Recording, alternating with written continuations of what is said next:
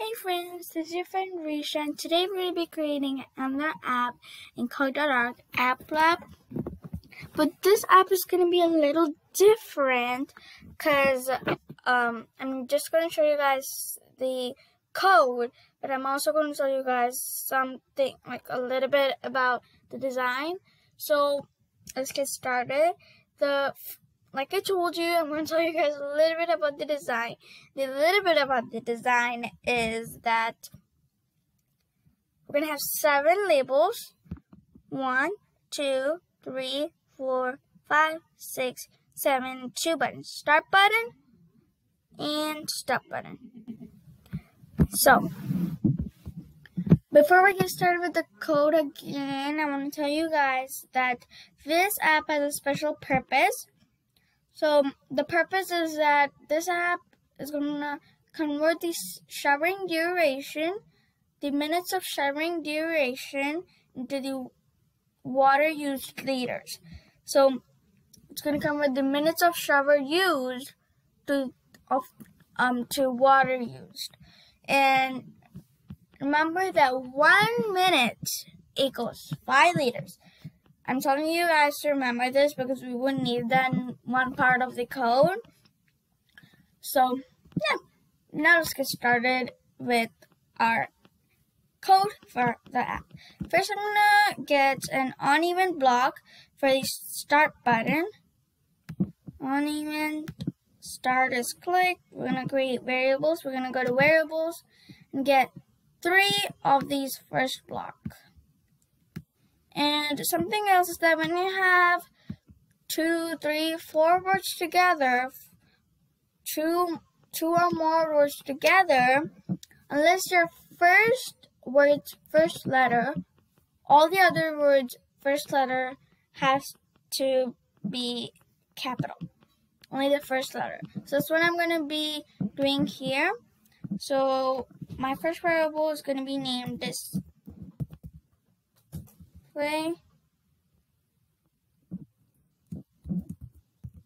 minutes.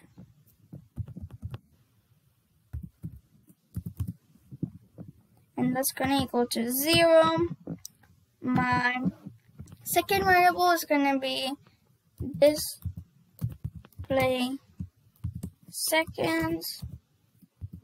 It's going to equal to 0, 2. My third variable has 3 words in it. And it's going to be display water used.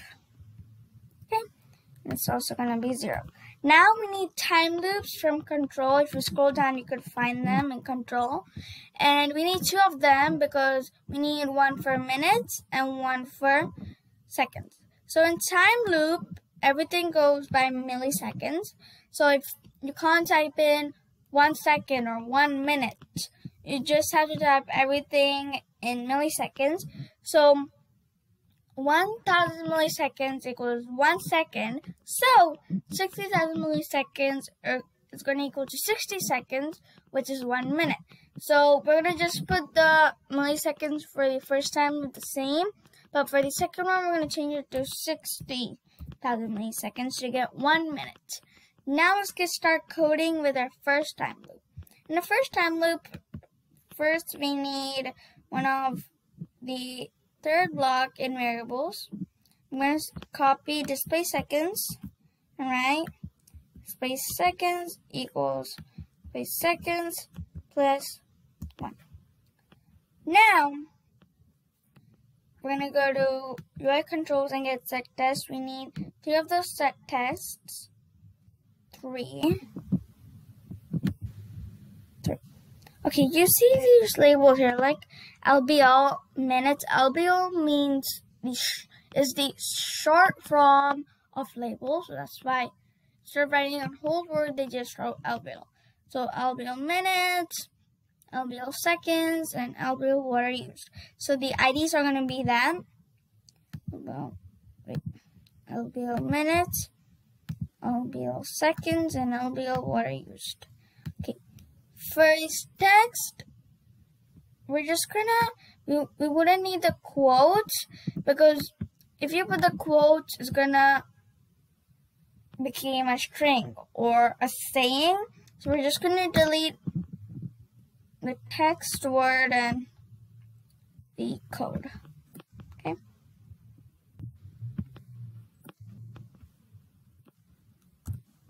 Instead of that, we're gonna copy for the first one. We're gonna copy display seconds and put it in the box. Second one, copy display seconds. Sorry. For the first one, copy display minutes. And then for the second one, copy display seconds. Oopsie daisy. Sorry for that. And for the third one, we're gonna go ahead and get display water used. Get it? Good. Now let's do the code for our second time loop and 1 minute time loop. For this time loop, we're gonna get the third block from variable, copy display minutes, and say display minutes equals display minutes plus 1. Next, we will need one more of that same block. I'm gonna say copy display seconds and say seconds equals display seconds equals 0. Now we're gonna get one more of that same block and say display water used equals display water used. Let's redo that a little bit. Just put it down here. Display water used equals display water used plus 5. It's easy. Plus 5. Okay, the reason we are doing plus 5 because, like I told you, 1 minute equals 5 liters. So when it gets to 1 minute, we have to add 5 to display water used variable. So that's why we're doing this. Now let's create an uneven block for our stop button. We're gonna go to UI controls, get uneven, stop button. You can also pick it, but I'm just gonna write it. And we're let's go to control and get stop time loop. Now this is going to be really easy because we just need one block in here. If you get one block, all the time loop is going to stop. So that's why I go stop time loop. Now it's the fun, exciting, happy part. Go ahead and try your app. Let's do it. We're going to click on run, start. Okay, I'm going to wait for you guys until it gets to 60 seconds because I want to show you guys what happens. I want you guys to see what happens when it gets to 1 minute. Like how we're going to have 5 liters. So when that happens, I'm just going to leave it like this so you guys could watch it.